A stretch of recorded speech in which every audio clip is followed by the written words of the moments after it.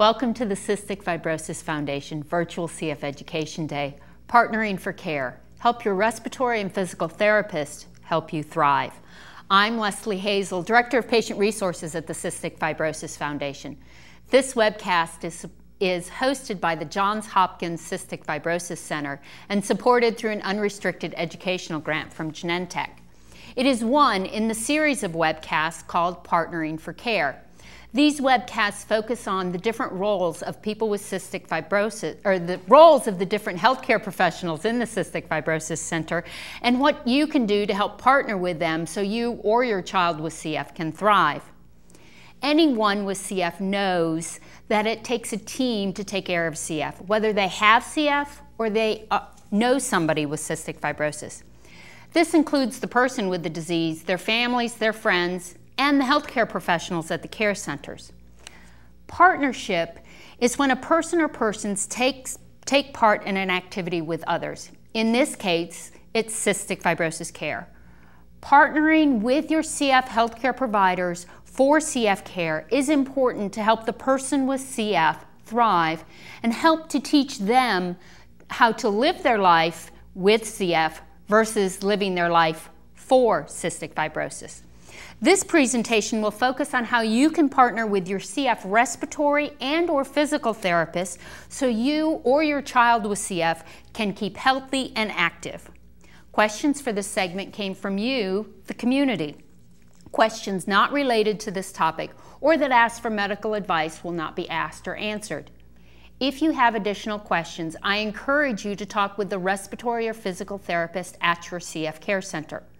You can also contact the Cystic Fibrosis Foundation at 800-FIGHT-CF or info@cff.org. Joining me are Andrea Honesto and Karen von Berg of the Johns Hopkins CF Center in Baltimore, Maryland. Andrea is a respiratory therapist in the pediatric clinic, and Karen is a physical therapist in both the pediatric and the adult clinics. Welcome, Andrea and Karen. So my first question is, what is your role on the CF care team? Well, I'm one of the physical therapists in the CF clinic, and part of what we do for physical therapy is airway clearance. We also talk about exercise, posture, pain, and urinary incontinence. And my being a physical therapist, I help do a lot of patient... A physical therapist or a respiratory therapist? Therapist. Okay, I just want to make sure I got it right. A respiratory therapist. I help with a lot of the patient education involving airway, inhaled medications, making sure patients are taking the right medications in the right order, that they understand their medications, helping them train with new medications that may be ordered, as well as doing pulmonary function testing. So tell me a little bit about pulmonary function testing. What is it for somebody who may not know or maybe has an infant with CF? Pulmonary function testing is the spirometry that gives us the FEV1 and the FVC. It kind of gives us an idea of where their breathing is at that point in time, and also gives us some trends on how they're doing. So might it be a way to measure the health of the airways of the lungs? It is, okay. Yes. Most excellent. So tell me, what's the difference between the respiratory and physical therapist? What are the differences? So there are definite areas where we overlap. When it comes to airway clearance, it's very center dependent, whether it's going to be a respiratory therapist or a physical therapist or maybe even a nurse may do some of the education when it comes to airway clearance. But beyond that is where we kind of go our separate ways and can specialize in different things. As I mentioned, you know, we, as PTs, we also look at exercise and posture and things like that. So both of you mentioned airway clearance. Tell the people watching why airway clearance is important for someone with cystic fibrosis. So airway clearance is one of the most important things that people with CF can do to keep their lungs healthy. It's one of the main things to loosen up that mucus and clear it out of the lungs to help to preserve lung function or even improve their lung function.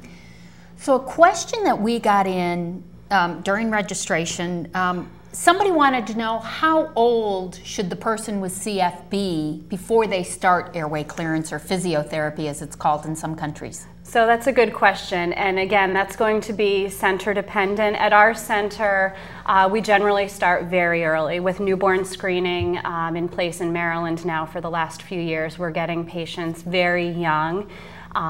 They start coming to clinic usually weekly, and it's generally at the second visit where we introduce airway clearance techniques. In the infants, it's usually going to be modified postural drainage, percussion, and vibration.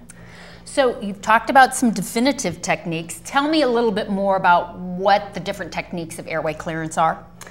So the different airway clearance techniques will change throughout the lifespan. They may change, you know, when someone goes off to school, they have other things that they can do. They may not have the time to coordinate with mom or dad or other caregiver to always sit down and have two people together doing postural drainage, percussion, and vibration. There's also high frequency chest wall oscillation, which is where you wear a garment connected to a generator, and it basically pushes the air around in the lungs, helping to loosen the mucus. The different types of high frequency chest wall oscillation are the vest, the Encourage system, and the smart vest. Those are probably the three most popular. There are also devices that you blow into, the acapella, the TheraPep, and the Flutter. These devices help to splint the airways open to get the air and the mucus moving better. And then there are breathing techniques, active cycle of breathing, autogenic drainage, where you're changing the type and the volume where you're breathing, and huffing and coughing, a forced expiratory technique, and a cough should be incorporated with all of these techniques. So I have to ask probably a very common question, I'm sure you both get it a lot. Can exercise replace airway clearance? No, exercise should never replace airway clearance. Exercise for some people does work to get them coughing, it gets them breathing hard. They may clear mucus out of their lungs while they're exercising, but it should never replace airway clearance. It's very important that you work with your team. If you're having trouble incorporating everything that you have to do, figure out a plan, you know, work with your team to see how you're going to incorporate exercise and airway clearance. So another question that has come up is, are there any studies that highlight which method of airway clearance is better than another, or is one better than another? There are studies that look at this, and to date, really nothing is shown to be much more effective than any other technique. It's all a matter of figuring out what works best for each individual patient. So again, this is where it's really important that you work with your team. If something isn't working, or if you're not liking something, practice the other things, you know, trial them in clinic or during an inpatient admission, and see what's going to work best and feel best for you, as well as fit into your lifestyle.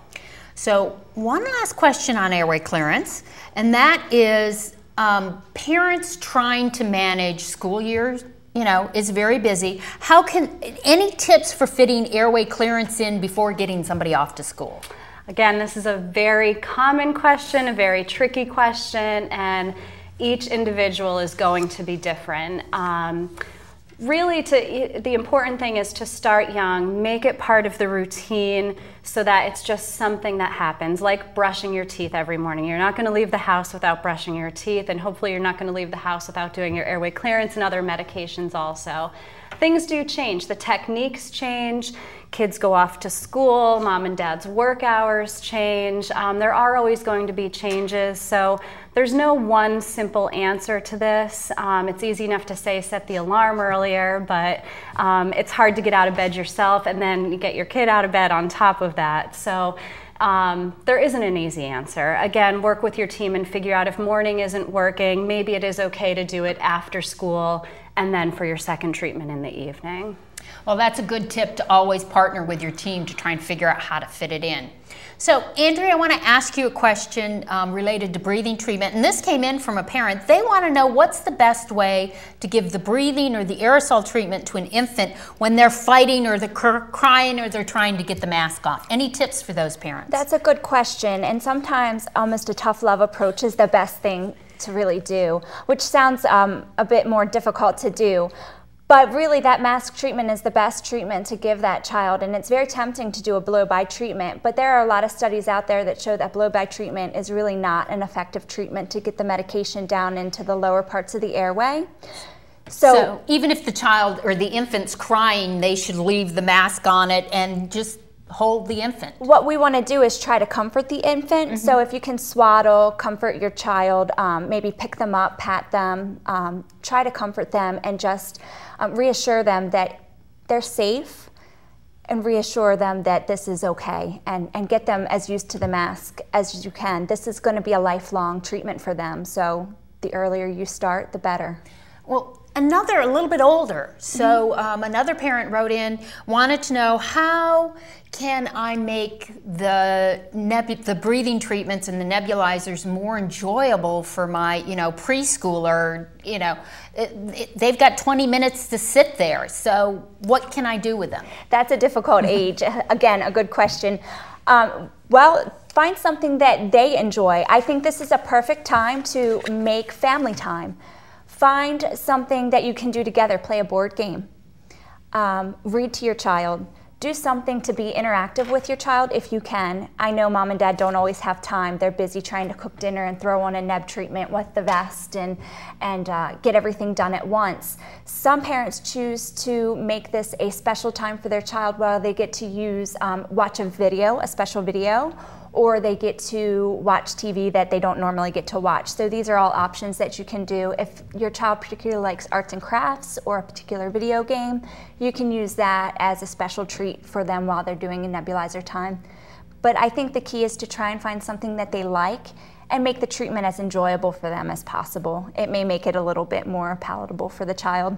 So those are some great tips. Now, what about another question we got in? What's the order that people should do their inhaled medications? So the correct order for inhaled medications would be to start with your albuterol and then go on to hypertonic saline, followed by pulmozyme and any airway clearance that you may be doing.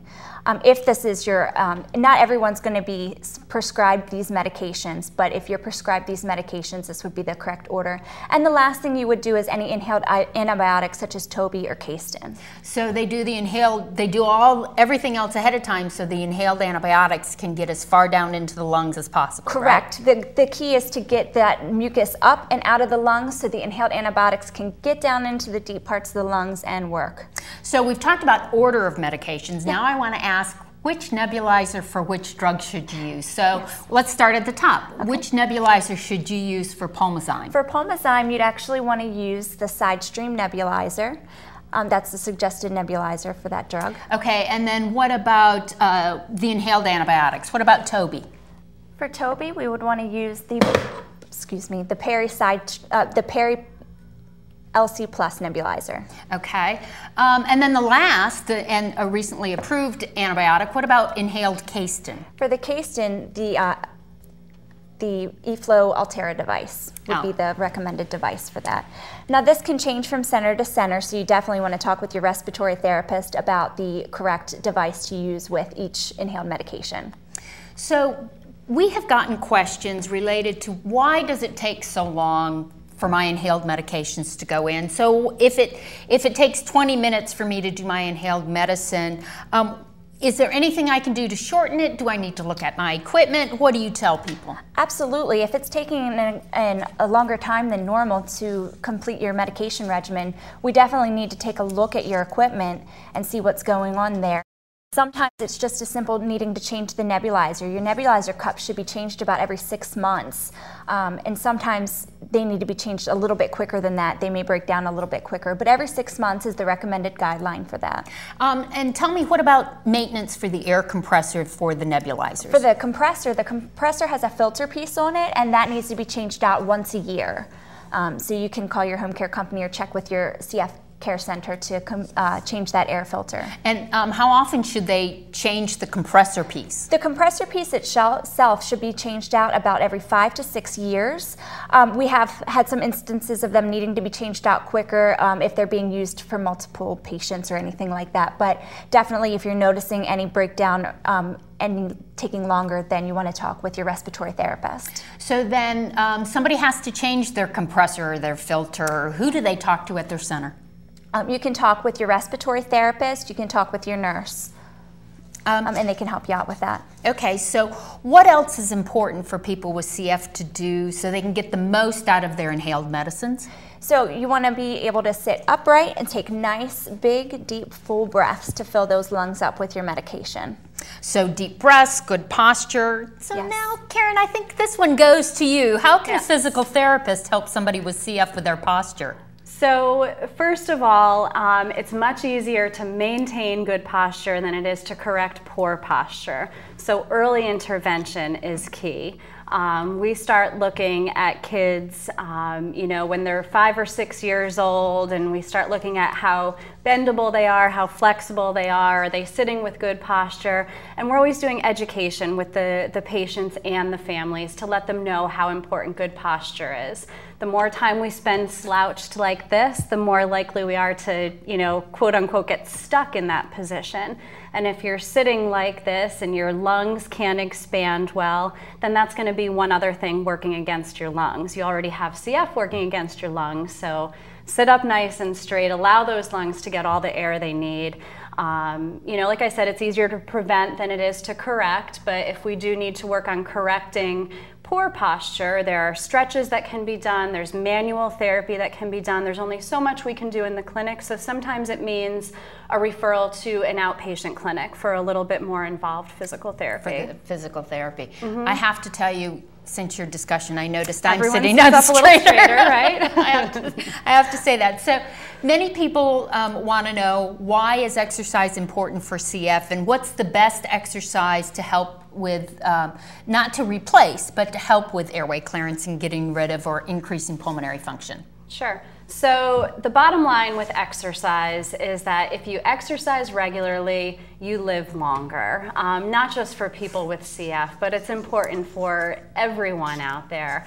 Exercise is going to strengthen the lungs and the heart. It's going to increase the bone and the muscle strength.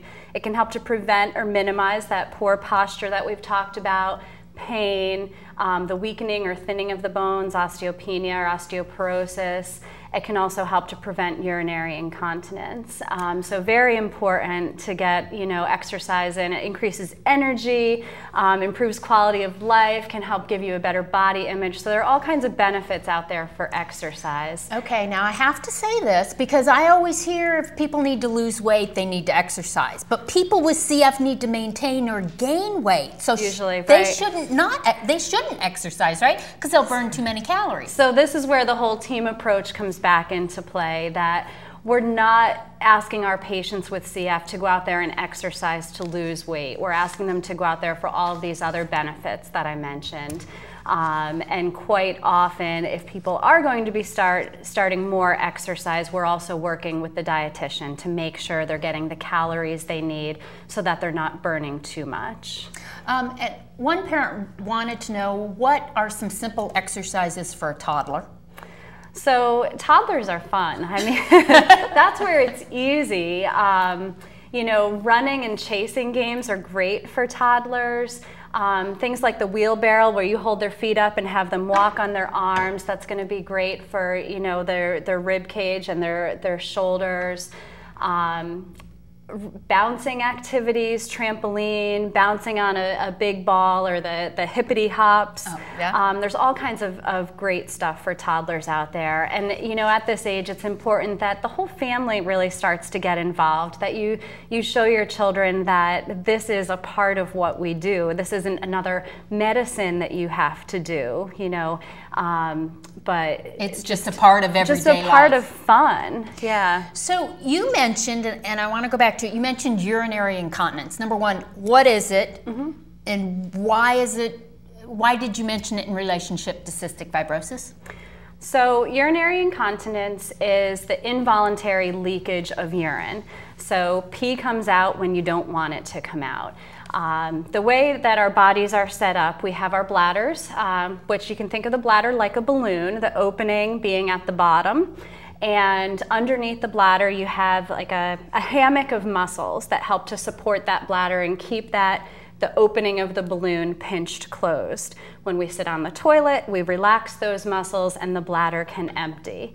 What happens with stress urinary incontinence, which is common in girls and women, especially with CF, is that we get this leakage of urine because of the pressure that's going down on the bladder. The muscles are letting go, so to speak, and not keeping everything in when they should be keeping everything in. So the pressure, like when they're coughing? Pressure with a cough, a sneeze, laugh, run, jump. The other thing that contributes to urinary incontinence is the posture. Again, if you want your muscles to work ideally, it's important to sit up straight so that they can function the way they're supposed to function. Once we slouch into a bad posture, those muscles are not able to keep that bladder neck closed down. So that's good information about urinary incontinence and exercise. What about pain? I know people with CF have musculoskeletal, their muscles ache and they have pain. Can a physical therapist help? Mm-hmm. How? Common is to have low back pain or other joint pains. Again, posture. Poor posture can lead to these things. Having a physical therapist involved and doing an annual screening to try and catch any problems before they become bigger problems, before they get to be very painful. Specific stretching and strengthening exercises to help to relieve the pain. And again, as I mentioned earlier, referral to outpatient physical therapy, because there's only so much we can do in a busy clinic visit. The same goes for urinary incontinence. We can teach basic exercises and awareness, but sometimes it means referral to another specialist. So if a care center doesn't have a physical or a respiratory therapist, can somebody with CF still talk to a physical or a respiratory therapist? And if so, how do they start that conversation? Or how do they talk to somebody? So it's very center dependent. If some centers have a physical therapist in clinic. Some centers may not have the PT there in clinic, but they have a contact person within the PT department at the hospital. So it may be an easy referral, to the PT who is involved in the clinic already. If you want to see a PT and your center does not have that contact person, you can talk with anyone on your team, the doctor, the nurse, the respiratory therapist, and try to figure out the best way to get in contact with a PT. If that doesn't work, or if you want to do some research on your own, contacting the PT department at your center or a local private PT clinic. There's also the American Physical Therapy Association, which is the National Physical Therapy Association. They have a website, which is on the slide listed here. It's apta.org. And on that website, you can do a search based on what specialty you want and your zip code, how many miles from your zip code. So, Andrea, what about finding a respiratory therapist? The first thing I would do is start at your CF center and ask if they have any resources for finding a respiratory therapist. They may have someone that they know or work with on a regular basis. If they're unable to help you, I would contact the local hospital closest to you's respiratory care department, and they should be able to put you in touch with someone that can help you with any services you may need. So one last question for both of you, and that is what can parents, families, and friends do to help maintain the health or improve the health of a person with cystic fibrosis and thus extend their life expectancy? I think it probably starts young. It starts with the diagnosis, trying to make things as fun as possible, and hopefully that will improve adherence throughout the lifespan. As they get older, it may become more of a challenge, but again, incorporating family time, quality time together. Friends can encourage their friends who have CF, hey, let's go to the gym, let's work out together. Don't you need to do your treatments first? So just being there and being supportive.